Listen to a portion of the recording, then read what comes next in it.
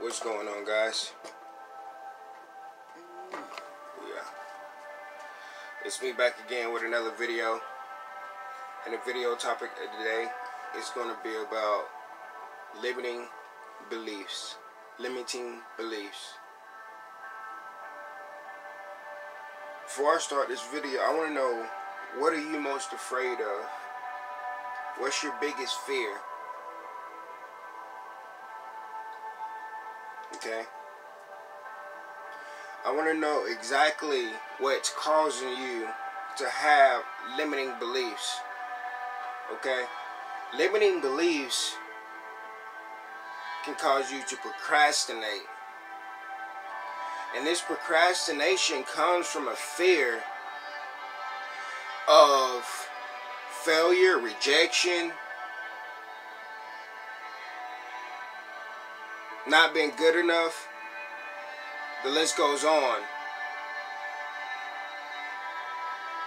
Now, this procrastination stops you from taking the necessary steps that you have to in order to become successful. Right? Here's what I mean. If you know you have a gift, but you're scared to put it out because you're scared you're going to get judged or rejected, see, that's not real. See, that's nothing but fear, and that fear is causing you procrastination. You don't want to take that step because you're scared of what people are going to think. You're scared of how you're going to feel if it doesn't do this or that. Look, you are good enough. Think back to a time that you done something that you really didn't think you can do, but at the end of it, you look back at yourself and you said, I did it.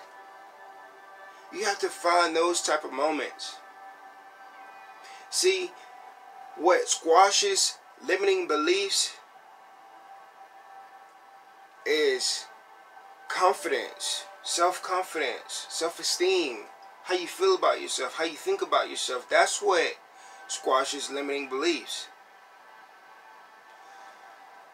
Let me give you some examples of limiting beliefs. See, limiting beliefs can come in as a form of lack of motivation. You don't feel like doing the things necessary that needs to be done. You just feel like you don't have the energy right now. You don't have the time. Something's too important.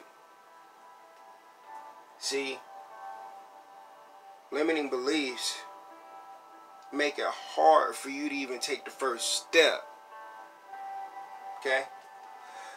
Another reason for limiting beliefs is lack of resources. See, sometimes what you have right in front of you ain't good enough to you because you're not allowing it to be. See, everybody wants to build a house in a day, but you forget that you got to build it one brick at a time. Lay one brick at a time. Do what you can while you can. Don't try to force yourself to go outside of your resources, and don't go begging.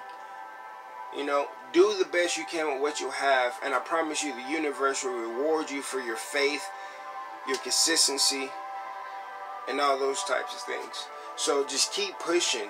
Don't give in. Don't back up.